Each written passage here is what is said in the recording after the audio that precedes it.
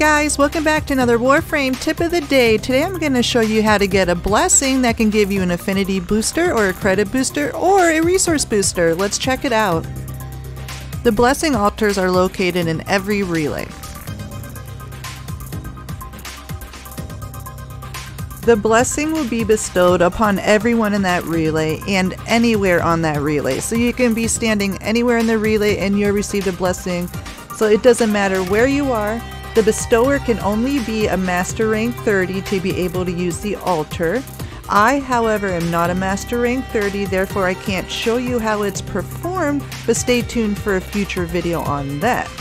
You can also be blessed with a resource booster or credit booster. You can stack the resource booster, credit booster, and affinity booster all at the same time. However, you can't stack the effects of it. You can't double the resource booster if you got another resource booster. You can't double the affinity booster. It is what it is. You have the affinity booster and you have a time limit. The time limit is 3 hours for each blessing. It doesn't mean that you can't go back to the blessing and get another blessing after your 3 hours is done.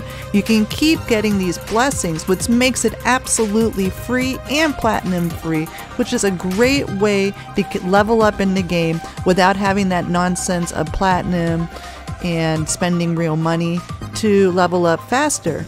I use this method when I first load up the game. Before I go into any mission, I'll hit up a relay. Usually it's strata relay on Earth because it is the busiest. I choose the busiest tab instead of calm because you want more people, the better chances of getting a blessing, if that makes sense.